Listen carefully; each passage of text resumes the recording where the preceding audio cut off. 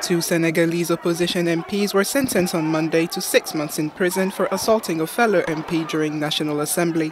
MP Massata Samb attacked his colleague Amy Ndiaye from the gallery over statements she had made against Mustafa Sy, the leader of the main opposition coalition and an influential marabout. The images that have taken Senegalese social media by storm show Massata Samb and his colleague Mamadou Niang slapping and kicking the pregnant Mrs. Ndiaye in her stomach during assembly.